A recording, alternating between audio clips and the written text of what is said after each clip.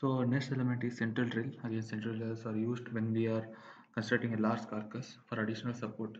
So in this case, I consider a 2000 mm versus 2000 mm cabinet. So now to provide additional strength, means additional central rail, click on the central rail option. So it will ask the orientation. By pressing control, we can change the orientation.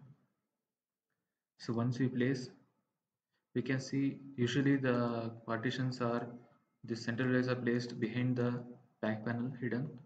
So now to move this central rail behind, I have left a 18 mm space for the central rail, and also the depth of this cabinet is 560.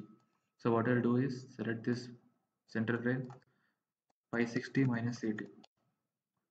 So now we can see it is stays hidden behind the back panel. The same way, if we need an additional support vertical central rail, we can go back to central rail and I'll change the orientation to vertical, and we should enable the central cut option, then click. So in that case, we can see our vertical central rail will cut the horizontal central rail, and also we'll get the joineries. So this is how we place the two central rails for the additional support.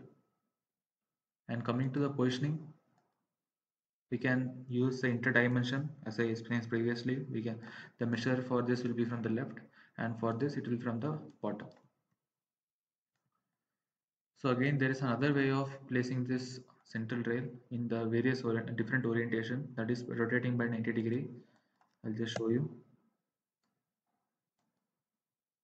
like this. So this types of central rail can also be provided.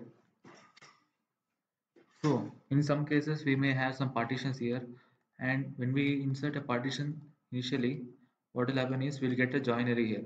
So if you want joinery, this method can be followed, but if you don't need joinery, you want a cutout, just a cutout, what you should do is delete this one.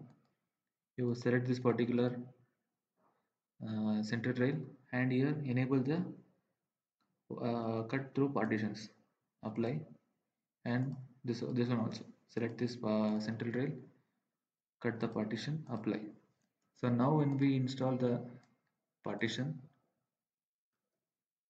so once again we should check. So once again apply, we can see we'll get a cut. So here also we have got a cut.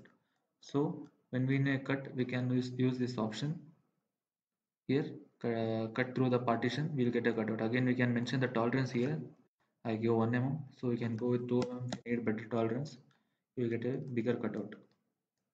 So this is how we install the central rail to the large carcass for additional support.